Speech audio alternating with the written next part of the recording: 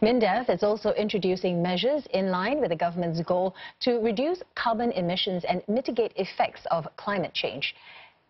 This aircraft hangar can generate 30% more electricity than it consumes when completed at the end of this month. With renewable energy from solar panels, rainwater collection for recycling, and a green roof for heat insulation, this will be the SAF's first net positive energy building. The NS Hub, set to be completed in 2023, aims to be among the top 10% of energy-efficient buildings in Singapore. MINDEF has also commissioned net zero energy buildings at Kranji and Seletar camps.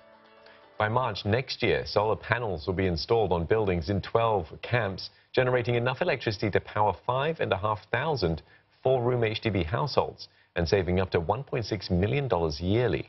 By 2023, the ministry intends to replace its 400 admin vehicles first with hybrid ones. So this means reducing carbon emissions by up to 2/3 per vehicle. Electric vehicles will be used when the island's infrastructure is built.